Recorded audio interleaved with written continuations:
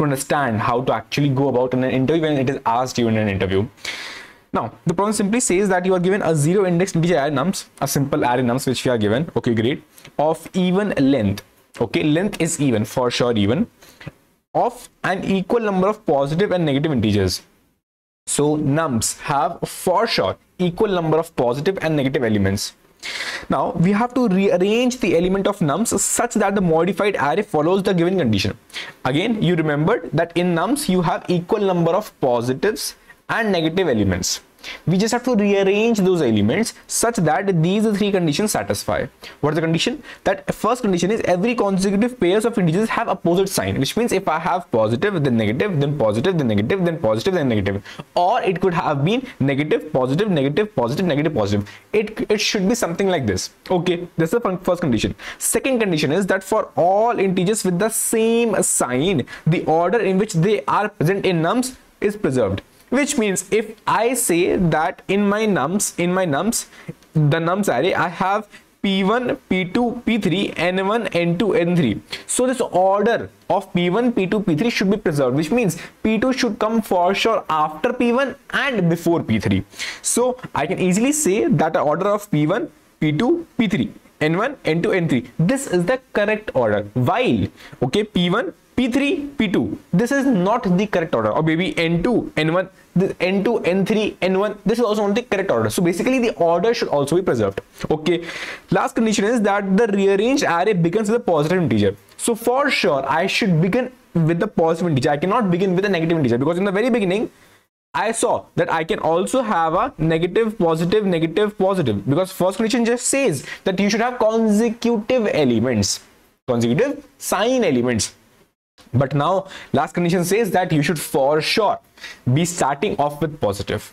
So now ultimately it boils down to one fact, that I need to have positive, negative, positive, negative, negative, positive, negative. That's it. So it's as simple as that, right? I have this input array. I just want to get positives. I just want to get negatives in the order. So I will firstly extract out all the positive elements from it. Again, in the order.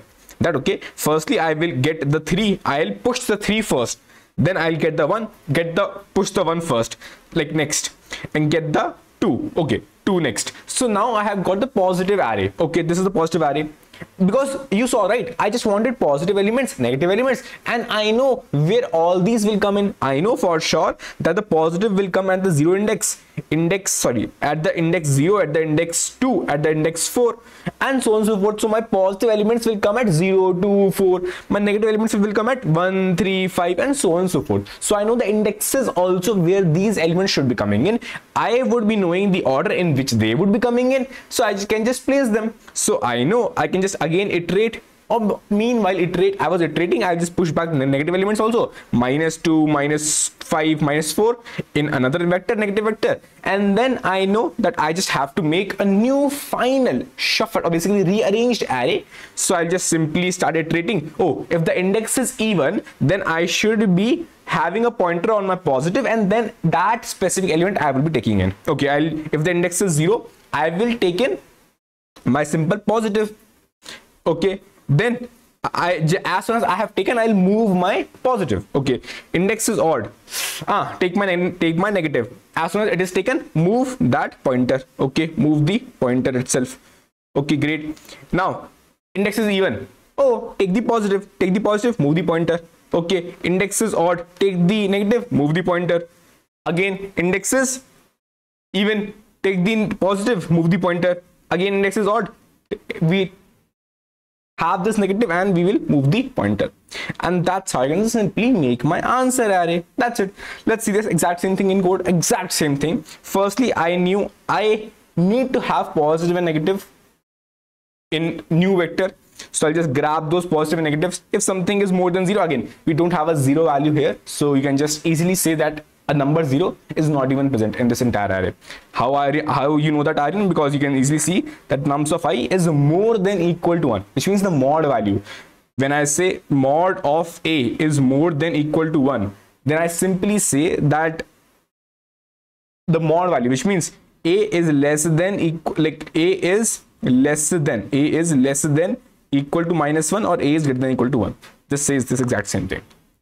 Cool. So I can just simply go out and get the positive negative. When I have got this, I can simply iterate on my entire array answer. Because Aryan, but why didn't you take the answer array? Oh yeah, you can for sure. So I can make a new vector as answer, but if the interviewer says, okay, you can easily modify your input array nums also, then okay, you are very good to modify the input array. But it's a good practice to firstly ask the interviewer if he's okay for you to modify the input array. Here in this case, we have modified the input array because it's very easy, that because all the positive and negative elements we have already grabbed in these two vectors.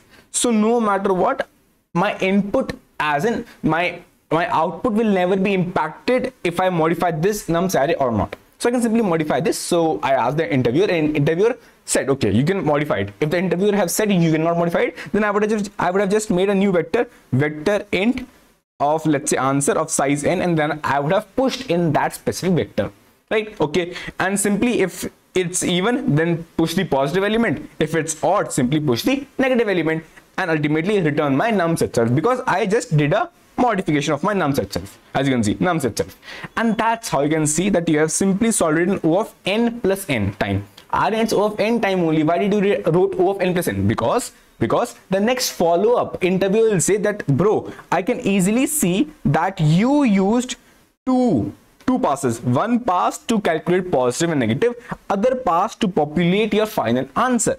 You used O of n and O of n operation right here, which means your time is O of n plus n. Next thing which interviewer will ask you to do is, can you do it in one pass? Here you use two passes. Interviewer will ask you to do in one pass, and for sure space is for sure O of n. Even if you did a in place, even if you did modification of the input array, but still you use positive and negative vectors. So no matter what, your space is for sure O of n. For sure O of n. So now next follow up is, can you do it in one pass? So for sure we can do it in one pass. Exact same logic. Is just that if we want to do it in one pass, see what was the issue which we were getting for two pass. For two pass, the main issue was that I was making this vector positive negative, and then I was populating in my answer. Now I will not make this vector. I will just directly try to populate in my answer. How again, I will show you. Listen this right now. I have made a new vector answer. Earlier it was very easily possible, right? Earlier it was easily possible because I had stored my positive and negative in my new vectors. So it was easily possible to actually replace this nums when I have grabbed these values. But now I am saying I will not grab these values. So which means my nums, I have to directly go and put the value in some other vector as the answer. So I have made a new vector as the answer. In that new vector answer, I will actually start populating the values. How I will do it? Exactly simple. The main fact what these vectors positive and negative were doing was that they all were grabbing the positive elements and just pushing at that index. So I know one thing for sure. Okay, if I am standing at this specific element, if it's positive, okay, he will go at the positive indexes of my array. So I know I can mark the positive indexes. Okay, the current element I am at, okay, it's just a pointer at nums and a pointer at answer. These are the pointers which I have, one at nums, one at answer. So I'll just say positive. Oh yeah, this element I am at is actually positive. Oh, so he will go at the positive index. The first positive index for me is 0. Okay, when it is gone, I will simply move on my next positive index to my 2. Again, negative index is still here. So I'm just trying to say, okay, as soon as I get a positive element, simply put at the positive index location. If I get a negative element, simply put at the negative index location. Okay, next element, again it's positive. Okay, no worries, simply place at the positive index location. I have placed a 1, and then simply again move on the positive. And you can see every index will move on by +2, right? Because they are alternative. Now, okay, this also moves. It is now negative. Okay, place it at the negative index location. Okay, now move the negative, negative moved. Again, oh, it's negative. Again, place at the negative index location. Again, move the negative. Okay, move the negative. Okay, move the negative. Now, this is also gone. Now it is 2. Oh, positive index. Okay, place the positive. Again, move the index. Positive is moved. Okay, now move the index. -4. Oh, it's negative. Okay, place it and then move it.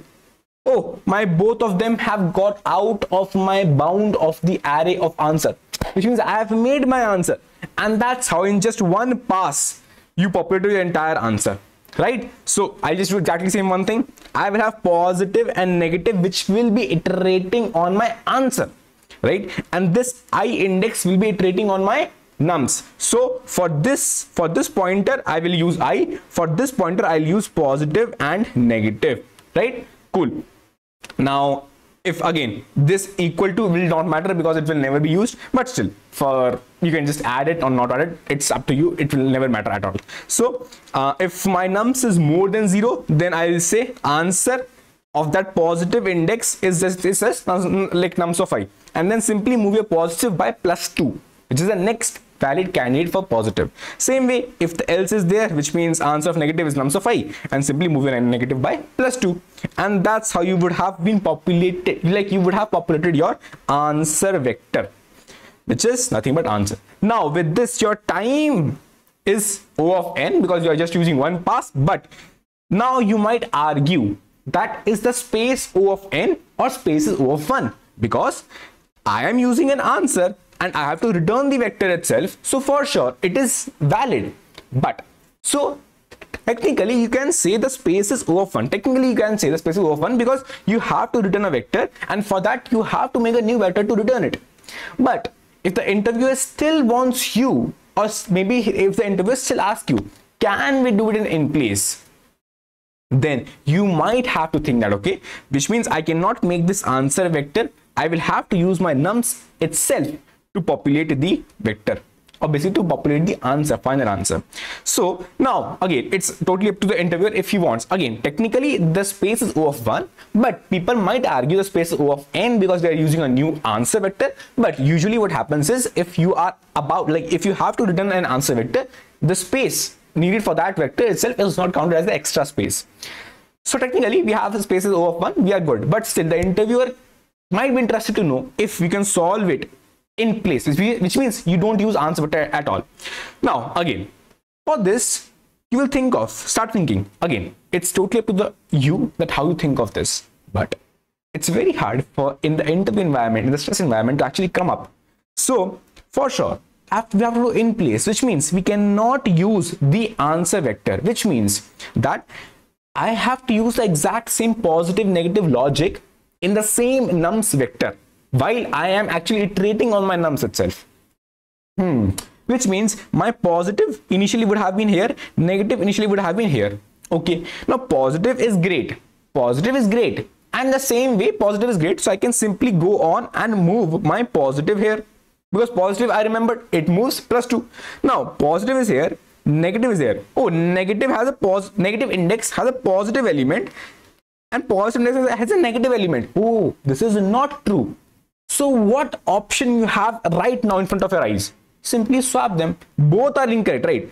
I stopped here because both were incorrect. Earlier, when my positive was correct, even negative was incorrect, still I moved my positive. So as soon as any one is true, I will keep on moving. But as soon as both are incorrect, I will stop. And the best is, okay, this is positive, this is negative. It has to be negative, it has to be positive. Swap them. So the solution for it is simply swap them. So initially I'll initialize my positive with 0, negative with 1. If it is okay, which means if my positive pointer is pointing to a positive value, okay, move on to the +2 index. If my negative pointer is pointing to a negative value, okay, again move on to the +2. But if both are false, then you know that the negative pointer is pointing to a positive value and the positive pointer is pointing to the negative value. So simply swap both of them. So after swapping, what will happen is that, okay, this is the current state for you right now. Light is gone, no worries. It is a current state for you right now. You can just simply swap them because you know that negative index has a positive value, positive has a negative value. Simply swap them. So now you have negative index, negative value, positive index, positive value, and voila. Simply keep on moving. Okay, I'll just simply move both my positive and negative because both are true. Okay, at one step I can move one also, other step I can move other, but still I can move both of them. Okay, negative will move 2 steps, negative will be here, positive will move 2 steps. Again, it is true, again keep on moving. Negative will be here, positive will be here, again keep on moving, and again it is completed. So you can easily see in place we have solved it. now your question is it, because you have to satisfy these three conditions. These three conditions you have to satisfy, and you can easily see that for sure you will have always opposite sign. You are always starting from the positive, because because in the beginning you remember, right, your positive pointer was at 0, negative pointer was at 1, so you always start from positive. It is always alternative, which means opposite sign, always, because you are actually having a jump of +2. But this thing, order is preserved. Can we guarantee this? Because we are doing a swap. Now, although you can say, Aryan, I'm swapping positive and negative, how it will affect my order? Maybe not, because this can be a danger. For that, we have to figure out, either we have to prove that it will always be ordered, or figure out any case in which it becomes unordered. So, okay, for proving, it is very hard to prove something as it is correct. So what I do is I try to find as many possible conditions as much as possible, such that it tries to invalidate that something cannot be ordered. For example, if I had -1, -2, -3, 4, 5 and 6, right, then if expected answer would have been look like that, okay, positive elements are 4, 5 and 6, negative are -1, -2, -3. So I just put positive 4, -1, 5, -2, 6, -3. This is the actual expected answer for me. But by my swapping thing, what will happen? See, initially you will see positive as at index 0, negative at index 1. Great. But you will see that the negative which we have is actually correct. Negative is correct. So negative will actually move 2 steps forward. Okay, negative will move 2 steps forward. As I have mentioned, if something is correct, it will actually move on. Now, my negative is at this location, positive at this location. So you will see negative, positive. Index is positive, index is negative. Both are incorrect. Simply swap them. So 4 will come here, -1 will come here. So how it will look like is 4, -1. And then it is positive now, correct. Okay, simply move on. So your positive will move on 2 steps. Okay, now positive will come here. And same way negative will move on 2 steps. Negative will come here. But just stop right here. You have seen that your positive is here, negative is here, right? So for sure, in this portion, nothing will change. But you can see your answer has become 4, -2. But your answer should have been a 4, -1. Wallah, it is incorrect. So this makes it valid that you cannot optimize your answer. You cannot optimize your answer above this operation, which means your best time complexity is O of n1 pass, and best space complexity is O of 1, considering you are using extra space for the answer. Or if you consider answer as a new space, then it's O of n. But with this in place operation, you cannot do it. But still, if the interviewer gives you, okay, Aryan, one thing that still you can modify from the above 3 conditions, you can modify one thing. You can modify one thing, that you don't need the order to be preserved. Then I can actually use this swap operation, which I have learned or derived so above. If I don't want the order to be preserved, but I want the other conditions, okay, positive, negative, positive, negative, positive, negative. If I want that, and also the positive and negative should come alternative, then this condition I can actually apply. How I will do it? Simply, as we have derived it above, that I will have initially my positive and negative as 0 and 1. Then I'll use my nums itself, right? If I'll just simply keep on moving until both of them are in bounds.